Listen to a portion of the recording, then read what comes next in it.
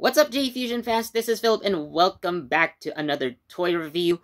But this one is gonna be special because we're not gonna do just one, but we're gonna do two figures in the same video. You heard that right, two figures in the same video.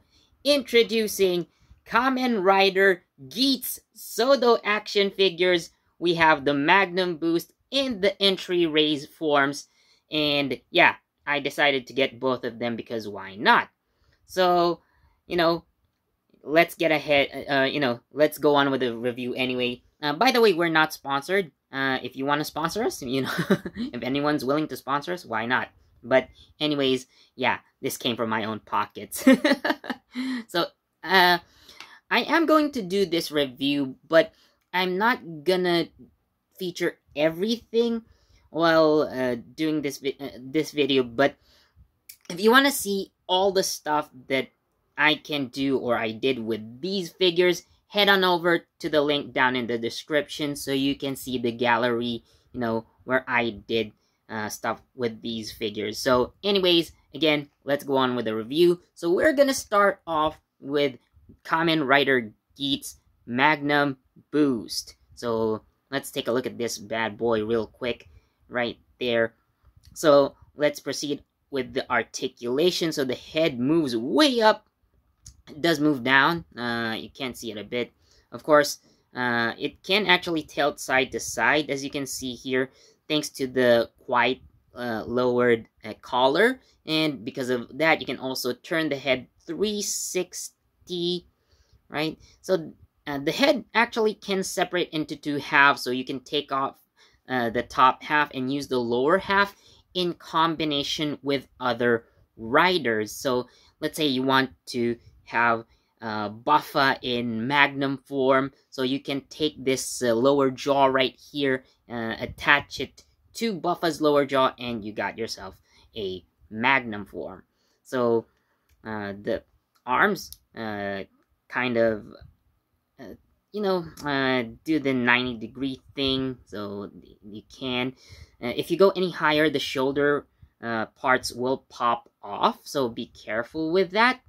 So there is also the slot or the elongated socket joint right here, so you can actually swivel the arms to the front and back for more motion like this. As you can see, this is the top view. And of course, as I'll show you, the arm can go around 360 like so. And there's an upper arm joint, to do things like this, right? As you all know, the elbow joints move quite freely, so it has, actually more than 90 degrees of movement. So the wrists for this particular lineup are actually a bit different because I can pull out the wrists a little bit. It's not probably visible on cameras, but there is a gap right there, and with that I can actually move the hand like so, like a bit of a wrist flick action. But again, if you really want like a secure position, then you can just stick the socket all the way in. And of course, that's possible because of the ball joint right there. So I remove the hand, I put it back in, so you can do a bit of a wrist flick action. And of course, because of that joint, it naturally goes around 360 as well. Now the waist joint, so you do have the belt in the way, so well, technically you can spin it 360. It does push the belt out of the way. And speaking of the desired driver, it can turn around 360 for a revolve action, if you will. If you want to do the revolve on. So I just set it back to default. So the legs can actually go a full 180-degree split. How about that? And inside, so the thigh joints are kind of covered by the leg armor. And they're kind of pulled out so that this raised armor or this leg right here doesn't really you know, bump into the waist. And of course it allows the thighs to roll in place like so. No, there we go. So the knees bend more than about 90 degrees, actually more than that, so you probably can't see because of you know, the exhaust. So the legs are, or the feet are also on the ball joint, so the legs are the feet are quite tight. So yes, they turn around 360, and they kind of also move like this. This is actually a feature that I kind of noticed when I had Aguilera. So they kind of incorporated that aspect into this ball joint. So I think this is going to be the standard going forward. So that is Kamen Rider. Oh, not yet. Sorry, I almost forgot. So at the back, so you can see his scarf. While it is all on a ball joint, there's actually another joint. So it's kind of double jointed right here. So this is actually a separate part that you attach to. Now, I did remove the ball joint, but it actually comes with this extra part right here. So you stick it back in, and it kind of allows for 360, basically like 360 movement, you know. So 360 movement all around, and you can pose the scarf in different positions. So there you have it. Now, again, so the accessory that you see here, by the way, is the Magnum Shooter 40X rifle mode. And actually, this doesn't come with this figure. That's why you need to get this one. That's right, the Magnum Shooter comes with the entry raise form. But I'll talk about this later. You know, I'm not done with this yet. Now, I actually would like to show you guys something. So right here on this side, so there's a hole, right? It does nothing, but you know, that's just a design of a lot of Kamen Rider weapons. So like this is supposed to be blank, but thanks to the stickers that you can see here, so it's designed to have stickers on both sides. So even with this one, so it doesn't feel like, you know, lonely or boring like a lot of old Kamen Rider weaponry or pseudo weapons that have only stickers on one side, the other is completely empty. But thanks to this one, again, so this is not gonna be so much of a big deal. Now, another feature for this figure, by the way, especially with the Magnum part, so right here, so on the forearms, so there are extra parts. So these actually kind of you know, pop out. You can, so you pop them out and you turn them around, so you get the arm guns that Geats has in Magnum form. So I'm not gonna do that in this video. So if you want to see that function, go to the gallery link below. So yeah, but again, yes, you can pop it off, turn it around to the front, and then you can do the arm Magnum. So that's Kamen Rider Geats Magnum Boost form. Right, so let's move on to the entry raise form. So as you can see, so the eyes are colored black, which is the standard color for, I guess, all of the other entry raise riders as well. So for articulation, basically the same as the previous figure. You know what it does. However, the reason I bought this is, well, one, it's the figure that comes with the Magnum Shooter, but interestingly enough, it also comes with a couple more accessories that allow for some gimmicks. So actually what I have here are two more desire drivers. So if you can see them closely, if you can't, you can just go down to the gallery. I also have a picture of these two. But yes, you can create two more desire drivers with the Magnum only and the boost only.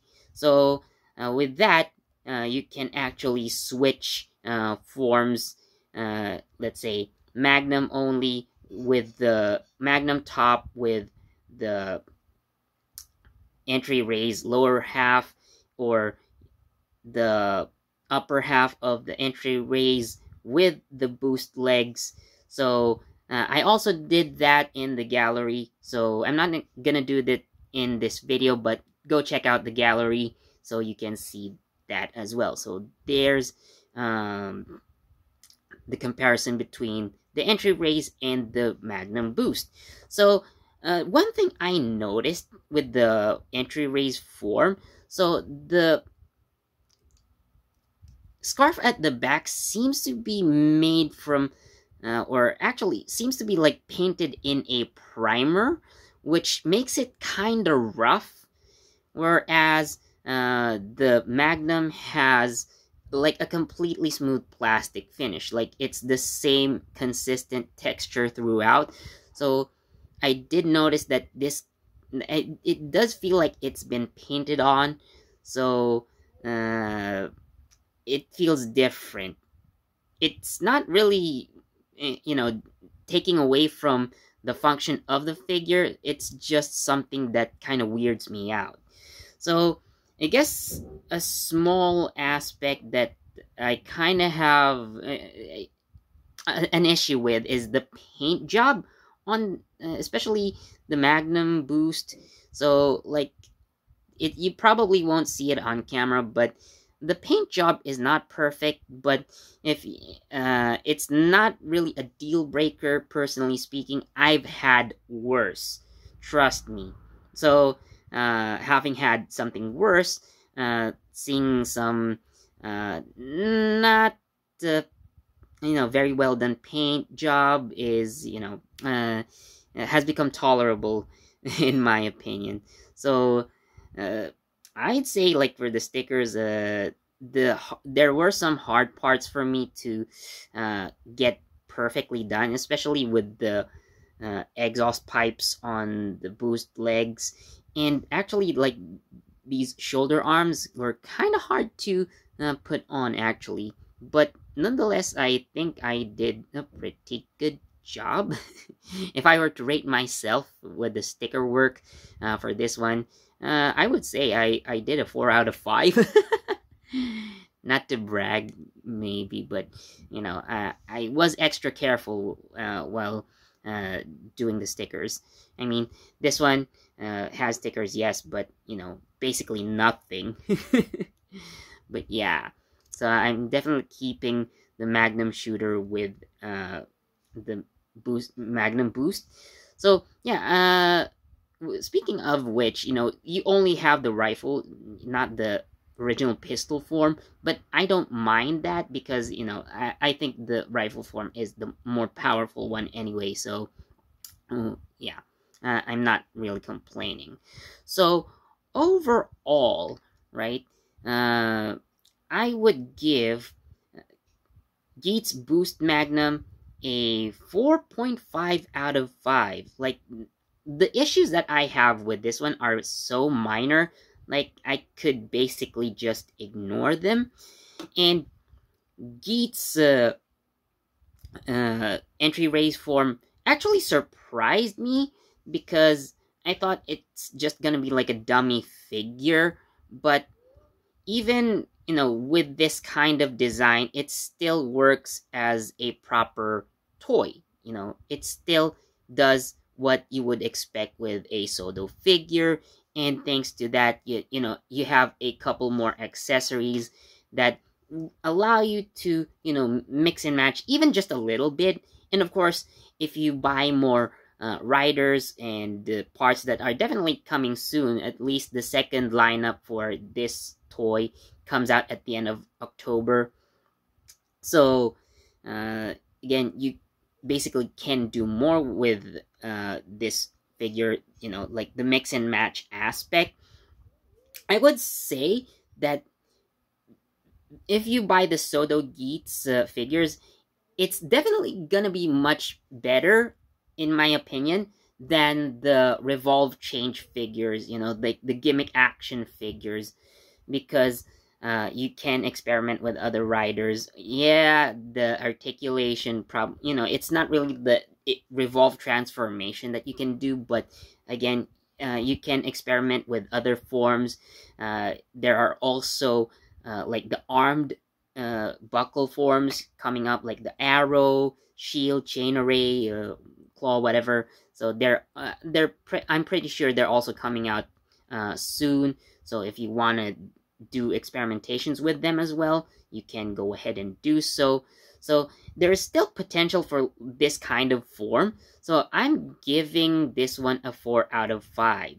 So it looks plain, yeah, maybe boring for some, but the potential for play is still there. So I'm honestly really surprised with the, how this turned out in general. And yeah, it's definitely a fun experience for me. So if you guys like this video, please do leave a like, comment, share, subscribe, and don't forget that notification bell so you get the latest from JEFusion. Thanks so much for watching, and I'll see you in the next video. Bye.